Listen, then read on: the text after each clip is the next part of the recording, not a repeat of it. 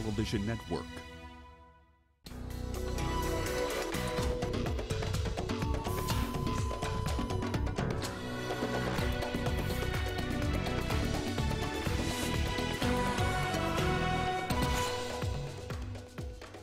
Somali President Mohamed Farmajo is in Burundi ahead of a planned withdrawal of Burundian troops from Somalia. Presidential candidates in Nigeria hit the campaign trail again after polls rescheduled for February the 23rd. And an explosion in the Egyptian capital kills 2 policemen in pursuit of a militant. Hello and welcome to CGTN. This is Africa Live and I'm Karen Roberts in Nairobi. Also coming up in the programme. In business, Tanzania loses $96.6 million a year due to drought, and how a music festival in Eastern DRC is helping to drive the peace agenda in the country. We begin the bulletin in Burundi, where the country's president, Pierre Nkurunziza, is hosting his Somali counterpart, Mohamed Farmajo. The Somali president visits to the East African nation comes amid disquiet by Burundi on plans to withdraw its 1,000 troops from Somalia. Well, Burundi is one of the African nations that contributes to the United Nations and African Union-funded peacekeeping mission in Somalia. Burundian soldiers are expected to leave Somalia by the end of this month, despite calls by local authorities on the security implications to the region. Somalia has warned against a rushed withdrawal plan, insisting that it could leave the state vulnerable to attacks. Well, we can now go live to Giram Chala, who is in Addis Ababa for us. Giram, why is the African Union pushing ahead with this planned withdrawal of AMISOM troops from Somalia, despite the prevailing threat from al-Shabaab militants? So the African Union military mission in Somalia, AMISOM, was there at the beginning to calm situations down, to also support the constitutionally backed, UN-backed, African Union-backed government in the country. As you know, over the last many years, since 2007, AMISOM has done a lot of job of perhaps flashing out al-Shabaab from different strongholds it had been holding across Somalia. But now the African Union feels like we can no more be in the country forever. The Somalia forces need to take over the security situation of the country.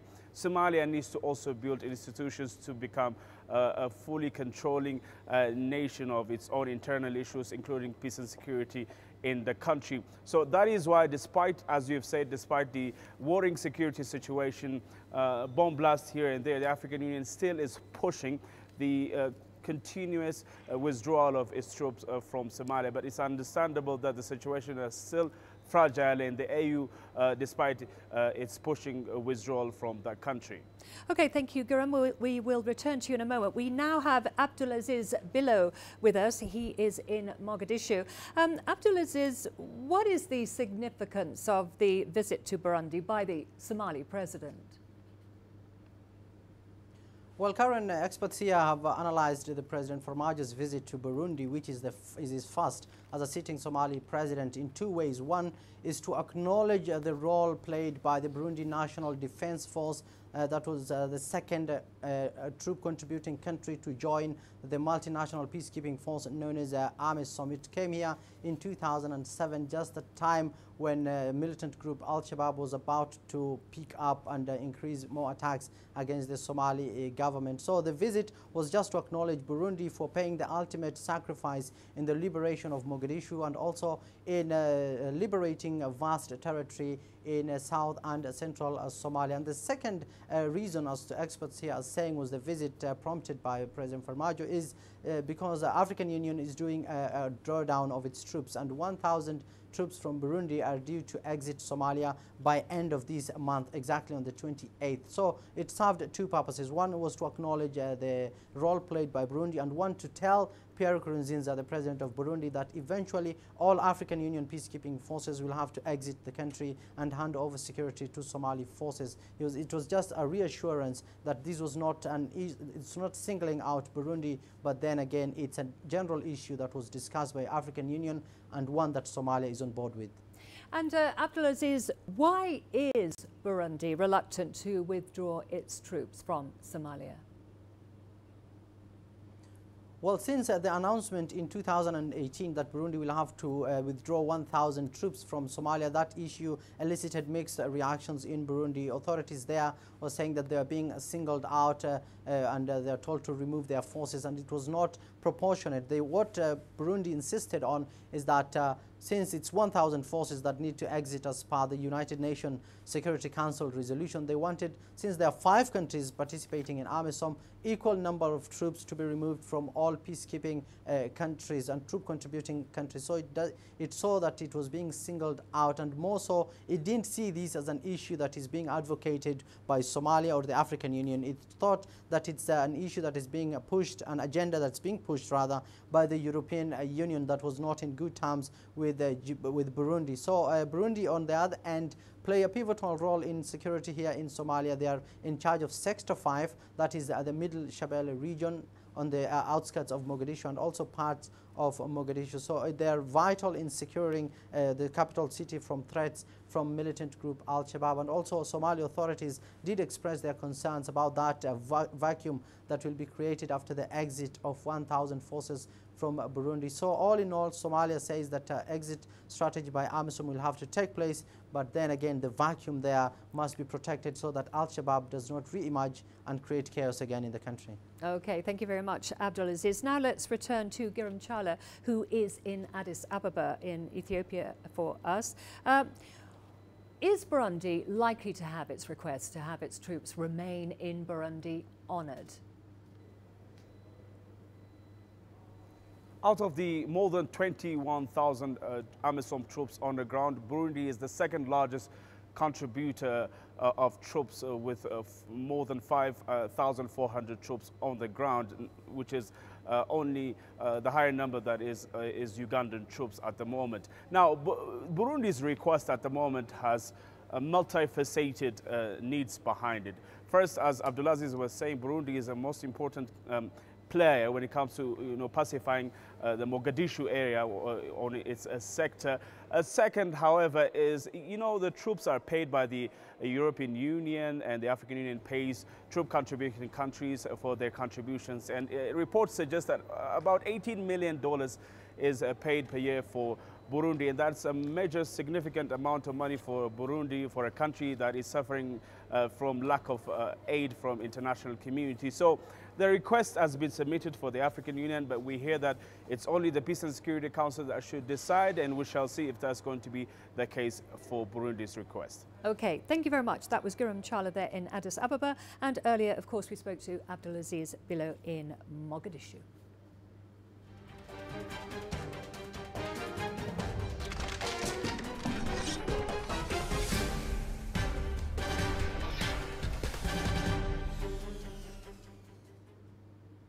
Well, now let's cross over to Nigeria, where CGTN's Richard Ntar is part of the team covering the upcoming elections there. Richard, over to you. A very good morning to you, Karen, and to our viewers across the continent and around the globe. We thank you for joining CGTN's continued coverage of Nigeria's elections. Well, the word is out. Nigeria's Independent Electoral Commission has given permission to political parties to resume campaigning up till 24 hours until the rescheduled date. As a matter of fact, political parties threatened to sue INEC if it did not extend the campaign period. Philly Haza has more on that story.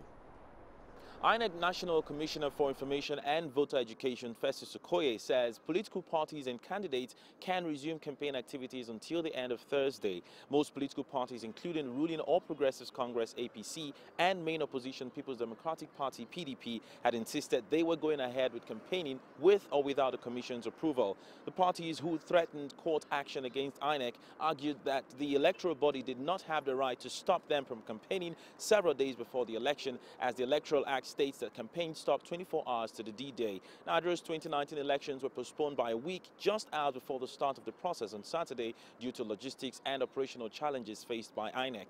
These additional days of campaigns will see both parties try to remind the electorate of their manifestos, as well as woo others who may not have decided on which candidates to cast their ballots for. It's a tough contest between APC's incumbent President Muhammadu Buhari, who is seeking to rule the country for a second term, and the former Vice President Atiku Abubakar of the PDP. The presidential elections now take place on February 23rd, while the gubernatorial polls will take place on March 9th. Phil Ihaza, CGTN, Abuja, Nigeria. Well, the leading political parties have started accusing each other of colluding with the Electoral Commission to rig the elections. The elections were scheduled initially, postponed rather, to the 23rd February. The Electoral Commission itself has blamed poor weather conditions, can you believe it, and of course sabotage for its reasoning for postponing the elections. Kelechi Mekalam, our correspondent, has more on that story. Let's go to it. I can put my hand on the Holy Quran that INEC leadership knew that they were going to postpone the election. They shared this information with the People's Democratic Party and advised them not to waste their resources, while pretending to us that they are on top of the situation. A major fallout between Nigeria's ruling All Progressives Congress and the Electoral Commission, days after the Commission suspended elections. The ruling party disputes the reasons for the postponement and wants the Commission investigated. More than 90 political parties are participating in Saturday's elections, seen as a horse race between the ruling APC and the opposition PDP. Both parties are questioning the impartiality of the Electoral Commission. Multiple intelligence sources available to us in PDP shows that All Progressive Congress, APC, in conjunction with the Independent National Electoral Commission, INEC, through their ICT situation room, have concluded plans to manipulate the outcome of Saturday's election. The Commission denies any wrongdoing, but clearly it has more to do than just fixing the problems that it said made it impossible to hold the elections as scheduled. It also has to win the confidence of the front runners. One of them will carry the day, while the other would need to accept defeat at the end of elections. Kelechi Emekalam, CGTN, Abuja, Nigeria. All right, let's go to our political analyst, George Ammonia, who is standing by for more information. George, thank you for joining us here on CGTN Africa Live. Is the extension of the campaign of any significance, and is it likely, in your opinion, to influence voters? Yes.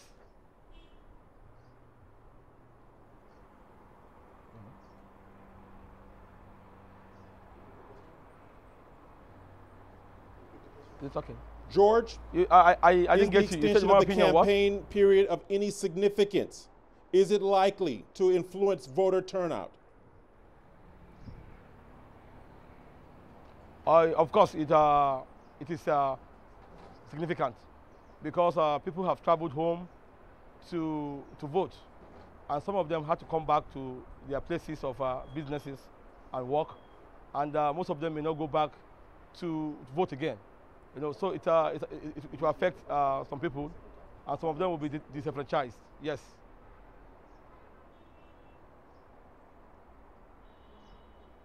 Break it down for us, George. What is the ramifications of the extended campaign period?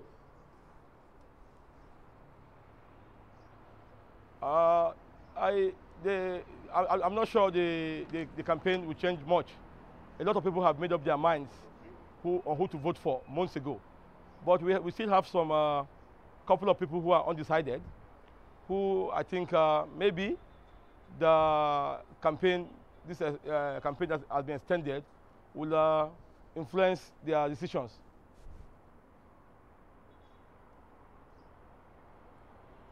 Well, George, INEC is expected to call media for a briefing on its preparations this afternoon. As an analyst, what do you expect to hear from INEC? I don't think INEC have much to say for now. They've said everything after the cancellation. The INEC chairman addressed Nigerians and has told everybody the problem. What they're going to say now is not going to help, or they're not going to say anything new to Nigerians. You know, people are expecting them now to conduct a free and fair and credible election. But for now, I don't think INEC have much to say, or if anything they say will be new.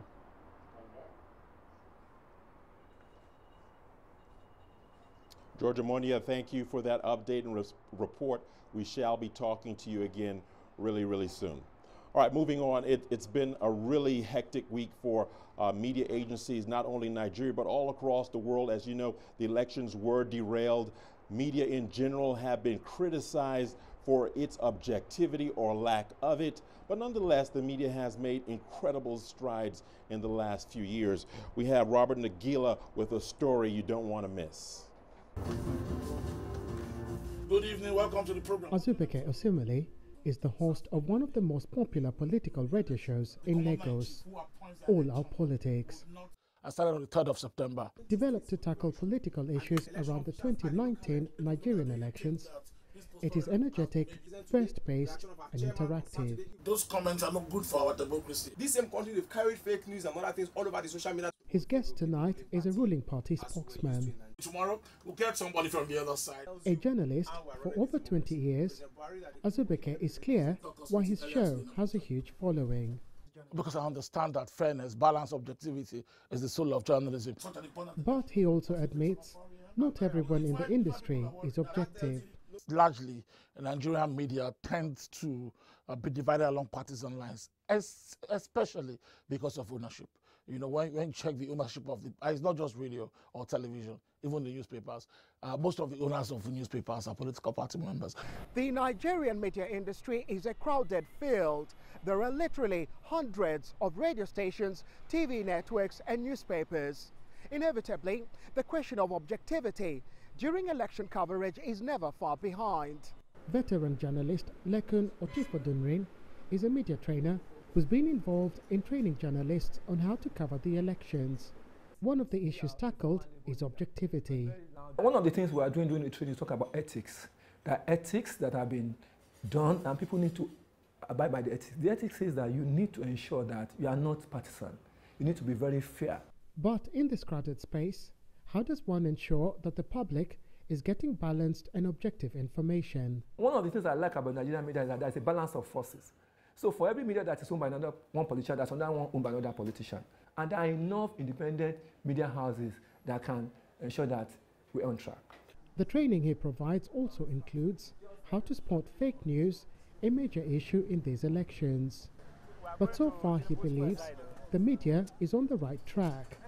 And with citizen journalism on the rise, they cannot afford to slip up. Robert Nagila, CGTN, Lagos, Nigeria. All right, for the team, I'm Richard Searle and Todd saying thank you so much for watching. We have enjoyed this interaction immensely, and we will be right back here at 17 GMT for more coverage of Nigeria's elections. Right back to you, Karen, in the studio. Okay, thank you very much, Richard. Richard there in Abuja following the election period in Nigeria for us. Moving on, Senegal is often described as the most stable democracy in West Africa. In Sunday's election, incumbent President Macky Sall will face 4 other candidates seeking to unseat him. Sall is widely expected to win a second term after the country's 2 best-known opposition figures were barred from running due to corruption allegations. With the election just days away, the 5 presidential candidates are making a final push to win over more supporters. I renew my commitment so that the second mandate from 2019 to 2024, your city will be among some of the most beautiful cities in Senegal, and I commit myself to working together with you. Macky Sall, 57, started in politics as a member of former president and mentor Abdoulaye Wade's Senegalese Democratic Party. He was Prime Minister of Senegal from April 2004 to June 2007 during Wade's reign. However, internal disputes led Sall to split with Wade in 2008 and form his own party, under which he has led Senegal since 2012. The arrival of the motorway, which will go as far as Kaolack, as well as upcoming arrival of an open digital hub and the new center, a very big center for professional training. Because here, there will be a network of dedicated tourism and hotels, a maritime network for fisheries, and there will be also other networks such as agriculture, side by side with the community of Siandra. Just like Sall, Idrissa Seck, who's 60, served as Wade's prime minister in the 2000s, but his subsequent bids for the presidency have been unsuccessful. He's one of Sall's main challengers, but a widely cited survey in November showed him trailing the incumbent.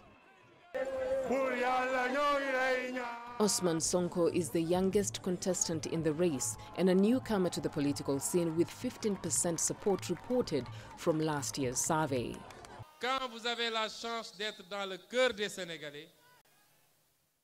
When you are lucky enough to be inside the hearts of the Senegalese, you do not need to spend a lot of money to mobilize them. Everywhere we went, people came out in massive numbers. Partout où on est passé, les gens sont sortis massivement. The 55-year-old's relative youthfulness could play to his advantage. In Senegal, more than 60% of the population is under 25 and probably anxious for change. We need him. He's the Senegalese we need today to change this system, to stand against the current system. We have wanted to evolve for years. Here's the Thomas Sankara you see here. He is the Chekanto Diop. It's Blaise Diagne. It's Gaddafi you see here. We are proud of him today. 63-year-old IT professor Issa Sall represents the Party of Unity and Assembly. And as founder of a private university in Dakar, Issa Sall launched his political career in the late 1990s. Then there's Madické Niang, aged 66, seen as having the least chance of winning the upcoming presidential vote. Beryl Oro, CGTN. We're going to a short break now. Don't go away. Lots more to come, including an explosion in the Egyptian capital kills 2 policemen in pursuit of a militant. And how a music festival in eastern DRC is helping to drive the peace agenda in the country.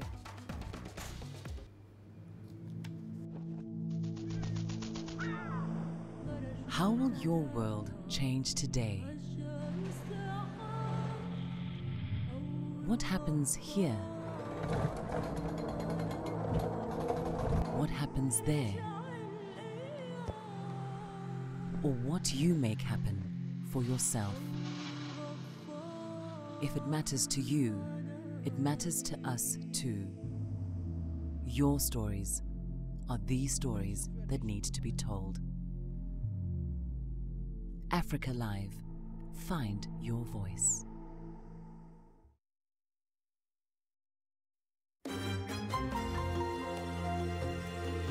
Africa Live. Find your voice.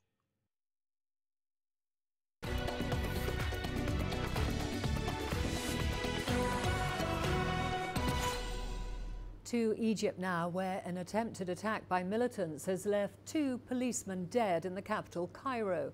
3 civilians were also wounded when an explosive device exploded following the arrest of a suspect. According to the Interior Ministry, security forces were pursuing a perpetrator of an attempted attack against a police patrol in western Cairo.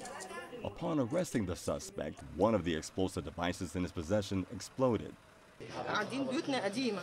It was immense, and our homes are old. We were shaken inside and we screamed. The sound of the explosion was unbelievable.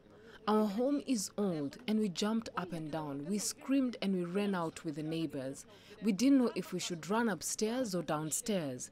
We asked what was happening, and then we went to the street and found people running. They were pulling people out, and I found a body in front of me, blood and everything.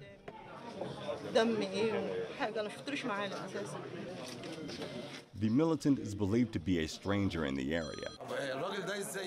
2 days ago, he was riding a bicycle and wearing a mask and headphones. He did not look like a terrorist. When the attack happened, Captain Mahmoud was dead, and the attacker was in pieces. The attempted attack left 2 policemen dead. 3 civilians were also wounded, including a Thai student. Egyptian security forces have been waging a campaign against Islamist militants focused on Egypt's Sinai region. Brian Toussaint, CGTN. Well, for more on this, Adel El Marouhi is joining us now live from Cairo. Adel, this latest incident happened in the heart of the Egyptian capital. What have investigations revealed so far? The identity of the perpetrator, his name is Al-Hassan Abdullah Al-Iraqi, has been revealed by the Interior Ministry. They believe the young man was behind Friday's bomb attack. There was a planted bomb, and improvised explosive devices was planted near a mosque in Giza City, which is part of Greater Cairo, on Friday. Luckily, the authorities have found and managed to defuse the bomb before it targets further civilians.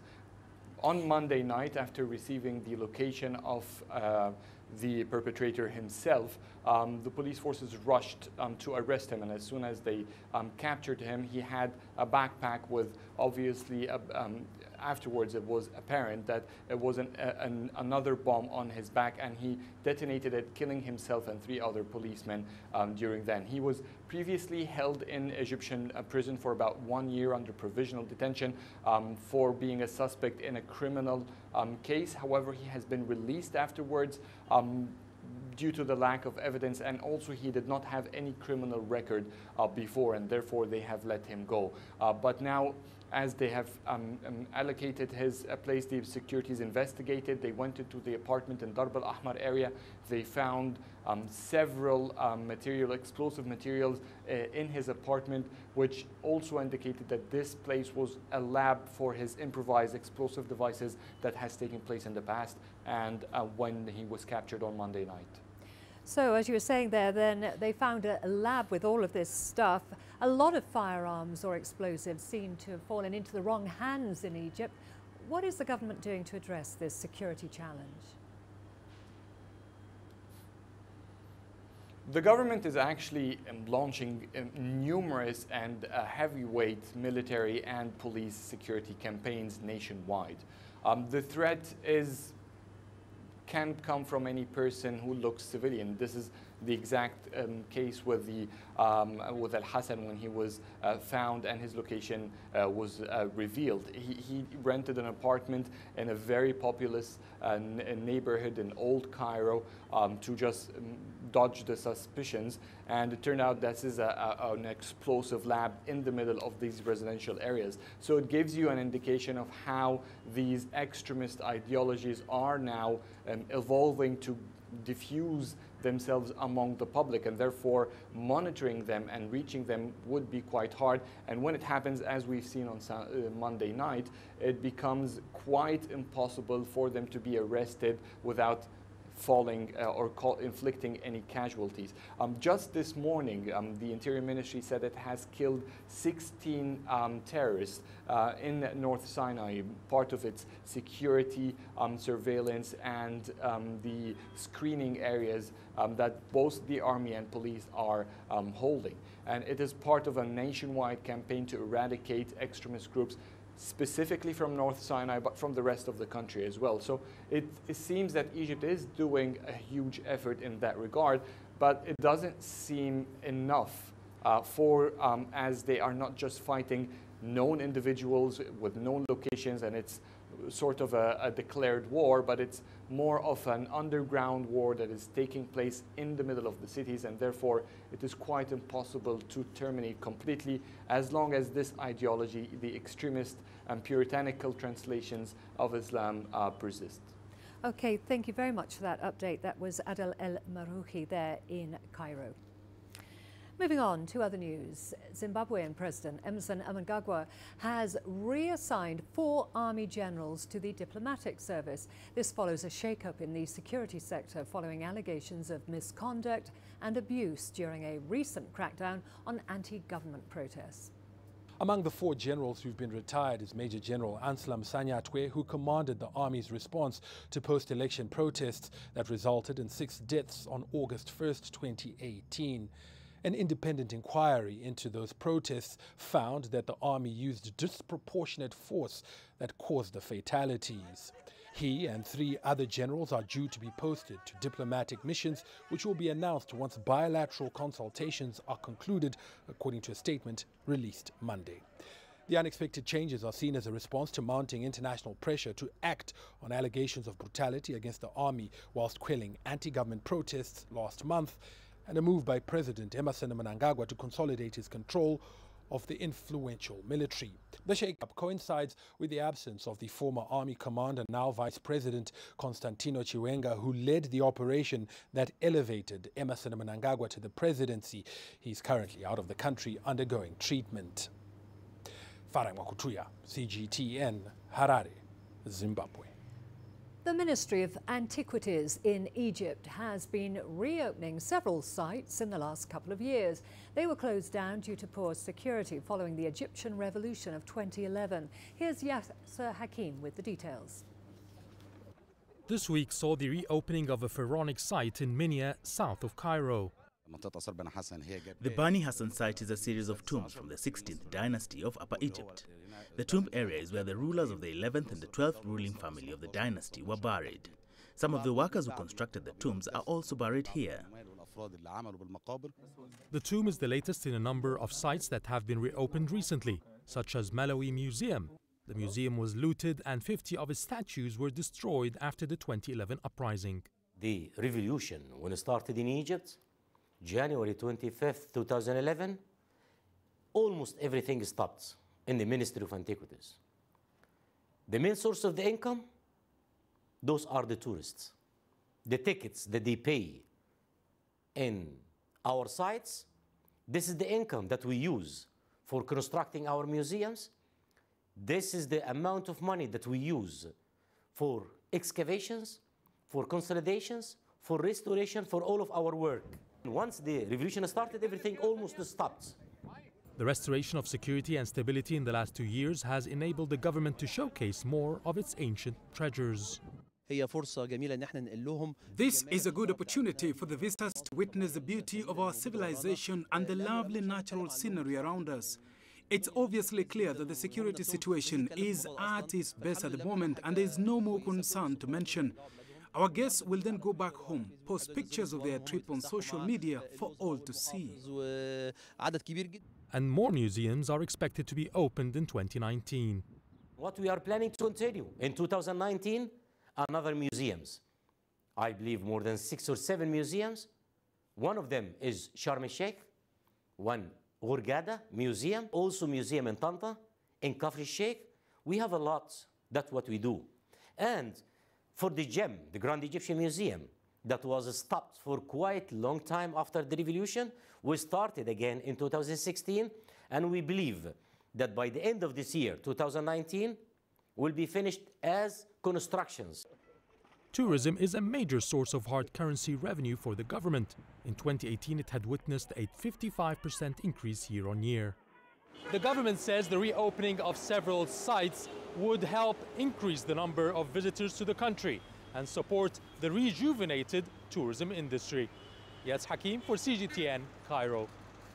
In Niamey, in the Nigerian capital, 33-year-old Kada Kanyeye has launched an elite African development university that is home to more than 175 students. After earning an MBA at the prestigious Harvard University, he returned home in an effort to share the knowledge and skills that he'd acquired. Situated in the francophone neighborhood of New El Dorado in Niamey is the African Development University. ADU, African Development University. The African Development University is a liberal arts university inspired by the American model, through which we have added business and science in the context of our African values. You have university content like Harvard, Oxford, Beijing, the best content we can collect, and you also have modules whose purpose is to understand Africa, understand our history.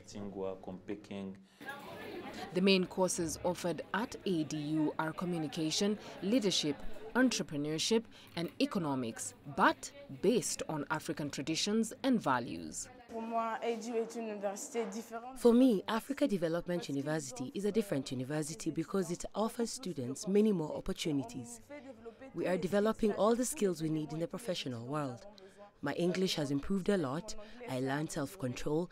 I also learned about community life. My dream is to become a lawyer. Tomorrow, I would like to become a great manager, and English is the most important thing in the business world. In addition, what I like when you come here is that there's a spirit of conviviality. You feel part of the family. 70% of the students have scholarships and come from many parts of Africa, and language barrier had to be tackled. We took 3 months before the academic year started. We started teaching them English, and so far now they are able to have a class in English. They understand, they can ask questions, they can have a discussion. For the president of the Network for Education Sector Organizations in Niger, the African Development University is an initiative to be encouraged. The opening of this school is welcomed, especially as it promotes the quality and accessible education to all sons of Niger. That's why we think the government must make arrangements so that this school can work better. Keda Kane is scheduled to hold his first TED Talk on technology, entertainment and design in Niger. His goal is to awaken consciousness through the sharing of testimonies and participate in the emergence of African success models. Beryl Oro, CGTN. Well, we're going to a short break now. We've got all the business news coming up, including Tanzania loses $96.6 million a year due to drought. And delayed elections cost Nigeria an estimated $1.5 billion so far. Africa is the nexus of enterprise, and global business will tell you why it matters. From the mega investment projects to multi-billion-dollar mergers and acquisitions. Africa today collects, just in terms of revenues from taxes alone, $545 billion a year. If you take 10% of that and you devote it to the energy sector, problem solved. All this on Global Business, weekdays at this time on CGTN.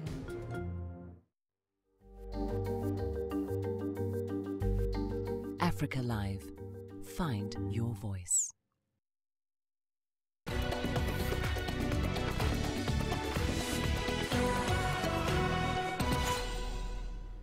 According to the country synthesis report, Tanzania is losing a staggering $96.6 million a year due to drought affecting maize and legume yields. The country's total annual losses amount to 306,805 tonnes. Of that amount, maize accounts for just over 240,000 tonnes and legumes nearly 60,000 tonnes. The losses account for 1.65% of gross domestic product, with 0.96% for maize and 0.69% for legumes. Experts say using tested and validated climate-smart technologies can help address low productivity. Nigeria is counting the cost of the postponed presidential elections. The Independent Electoral Commission announced that the delay it announced the delay just hours before polls, citing problems in the distribution of ballot papers and result sheets, as well as sabotage after 3 fires at its offices in 2 weeks. Businesses and schools closed as the country went into election mode. Millions were spent on preparing to feed voters and officials at polling stations. Another significant cost was transporting vast numbers of the 84 million registered voters across the country and from abroad to cast their ballots. The leading candidates, incumbent President Muhammadu Buhari and challenger Abubakar Atiku, have both called for calm. The effect of the postponement of the election on the economy has been very profound. Our estimation in the Lagos Chamber of Commerce and Industry is that the economy has lost an estimated $1.5 billion. It's an effect that cuts across all sectors of the economy. Whether you talk of the aviation sector, for instance, the traffic in and out of the country has reduced drastically. The maritime sector, because of the activities of the ports, cargoes coming in, has dropped drastically. The financial services sector, activities in the financial sector has also dropped drastically. Global gold mining company Anglo Gold Ashanti has put its Cerro Vanguardia mine in Argentina up for sale. This is the second mine that has been put up for sale, with the Sadiola mine in Mali also on the selling block. The company has appointed a new CEO, Kelvin Dushnisky, in efforts to change the portfolio. According to him, Cerro Vanguardia remains a profitable asset but holds no option to build critical mass around its new strategy. The mine has been in the Anglo Gold portfolio for 2 decades. A significant gas discovery by French energy giant Total is expected to be a game changer for South Africa's lucrative oil industry and stagnant economy. The find represents around 1 billion barrels of oil and is located about 175 kilometres off the southern Cape Coast of South Africa. CGTN's Angelo Coppola tells us more. The find and its prospects are a much-needed boost for South Africa, considering the current stagnant economy. South Africa is a net importer, significant net importer of oil and gas. We're looking at about $20 billion which South Africa spends to import oil and gas products in a year. So, of course, having indigenous South African resources to be able to fuel the South African economy is great news. The country's legislators have made a start to enable development of the oil and gas sector.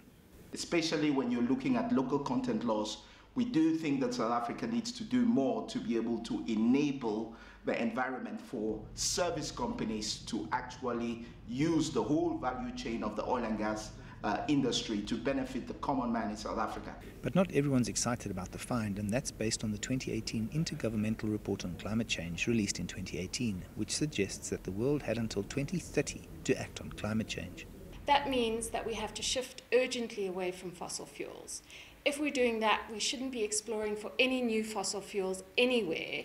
We should be focusing on shifting away from the fossil fuels that we use currently. We believe that the risks associated with Total's find far outweigh any potential benefits. Regardless of the potential climate change concerns, industry players want government to do more. So what the government needs to do is certainly to simplify the regulation for the oil and gas sector to make sure that we have as many companies as possible coming in with the right kind of technology to drill and give South Africa the energy resources which it needs. While everyone's excited about the find, it's going to be between 5 and 10 years before there's any kind of flow of either gas or oil. I'm Angelo Coppola for CGTN in Johannesburg, South Africa. Well, staying in South Africa, the Reserve Bank is preparing a process of regulation for the country's cryptocurrency market. It's issued a consultative policy paper focused on the risks and the benefits of cryptocurrencies in South Africa. CGTN Sumitra Naidu now reports.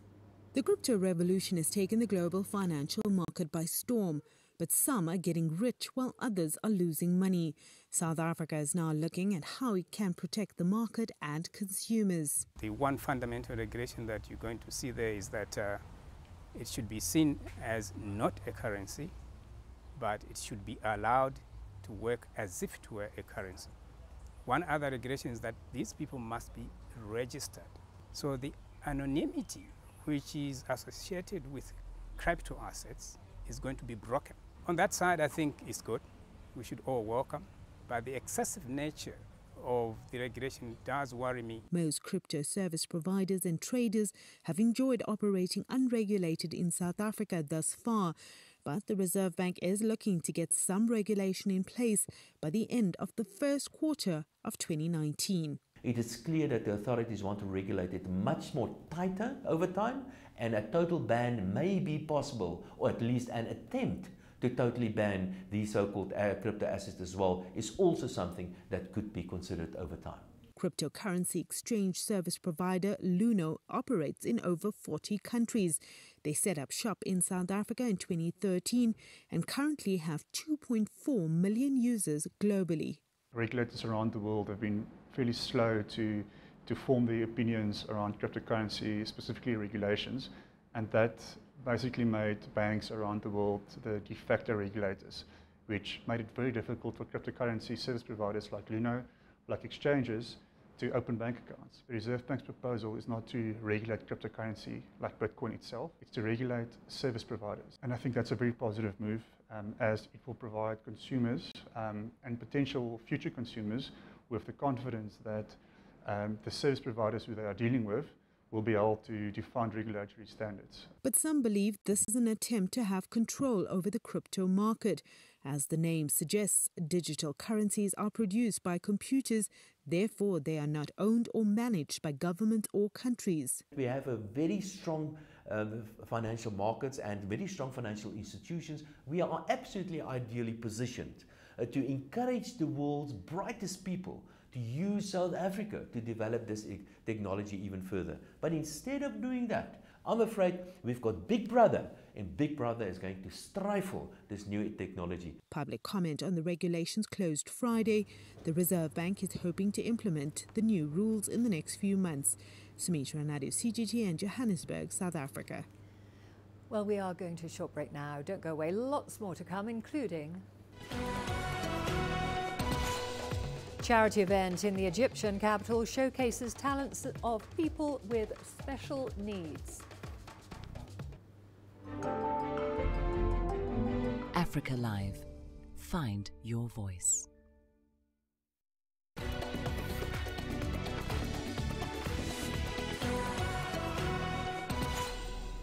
To Egypt now, and the country has hosted a gala night organised by the UAE's Al Rashid Foundation, showcasing talents of people with special needs. China has also been participating in the event. Yasser Hakim has more. The gala night, called Emirati Day, has been dedicated to fundraising for the special needs organizations. An art and photography exhibition has been inaugurated during the celebration. It includes paintings by people with special needs from many countries. This is an excellent forum, and I'm proud to be here in Egypt, the country of culture, art and civilization. The UAE has always been sponsoring charity work for special needs and other segments of the society too. And to be honest, the special needs have excelled in all fields, cultural, scientific and artistic. The exhibition included oil paintings and photographs from different countries. Artwork by talented children and adults with special needs was on display. And China has been present in the exhibition through the works of talented painter Xin Bailan, who's had individual exhibitions in 50 countries. I'm really glad to be here. I came to Egypt 18 years ago, and this is my second time. I would like to use the opportunity to make new friends again and to meet the old friends from 18 years back.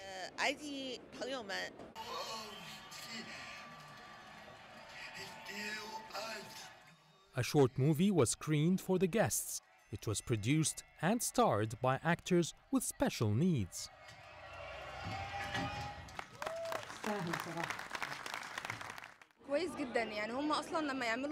This is a very important event because no one used to see their work, and it gives them the opportunity to improve themselves every year, especially when it's an international audience and artists are coming from places like China and Kuwait. The guests were also entertained by an orchestral performance from Egypt, playing popular classical Arabic music and songs. It is the first time to attend such an event in Egypt. There are oil paintings, photographs, and drawing by children with special needs. The Chinese artist has beautiful pieces, and the children, although they have special needs, they are more talented than others. The artwork on display is proof that dedication, hard work, and talent can produce wonders, regardless of the physical condition. The Gala Night was organized by Our Kids NGO and Al Rashid Foundation for Special Needs. The success of this event has prompted both sides to repeat it every year to give more opportunities for the talented people with special needs. Yes, Hakim for CGTN, Cairo.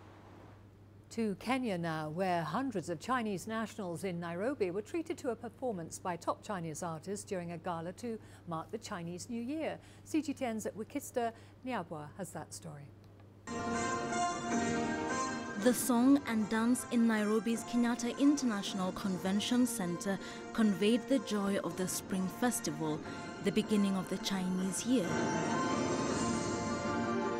This year, the Chinese State Council sent top-level performers to Nairobi to take part in the overseas Spring Festival festivities.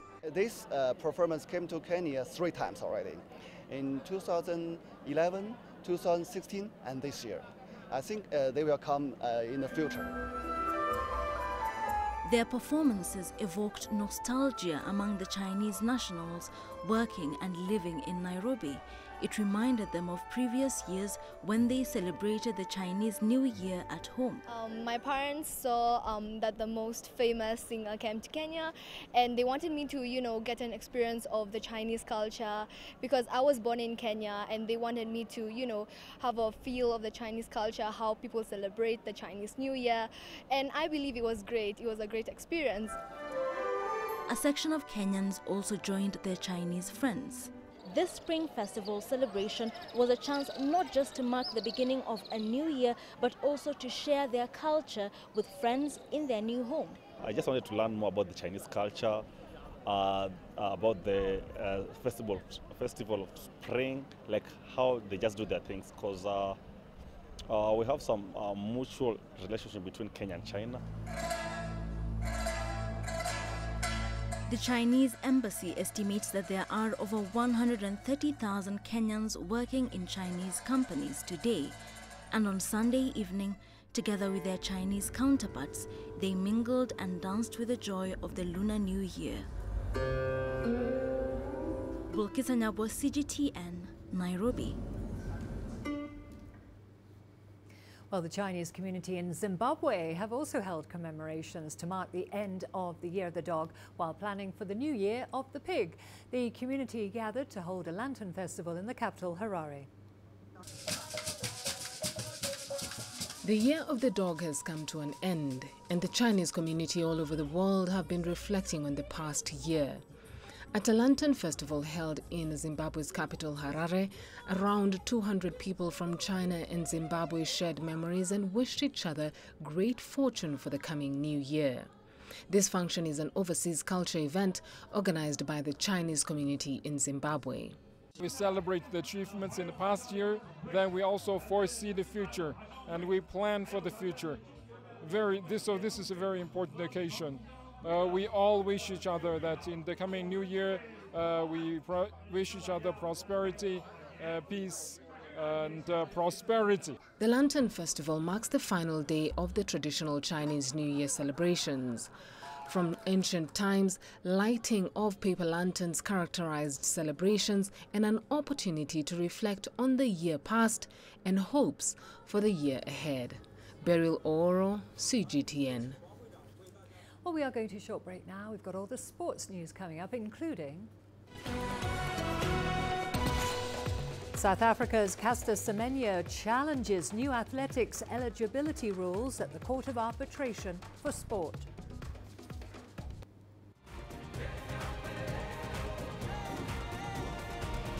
Africa Live. Find your voice.